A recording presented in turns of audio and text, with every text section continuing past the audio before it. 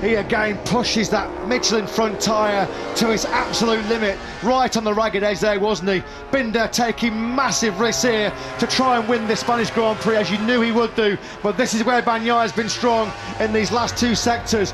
There's what, a couple of bike lengths between them. Here comes Binder though. Is he going to attack on the brakes into turn number 9?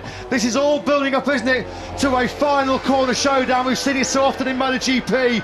Duan Crivier, Rossi Gibernau, Lorenzo Pedrosa, Lorenzo Marquez. Is it going to be Bagnaia and Binder in 2023? They come through the Crivier corner. Here we go then now. There's going to be one corner left.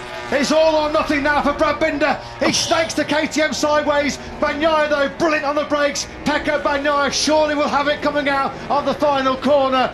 Pecco Bagnaia, he wins the Spanish Grand Prix here in Jerez.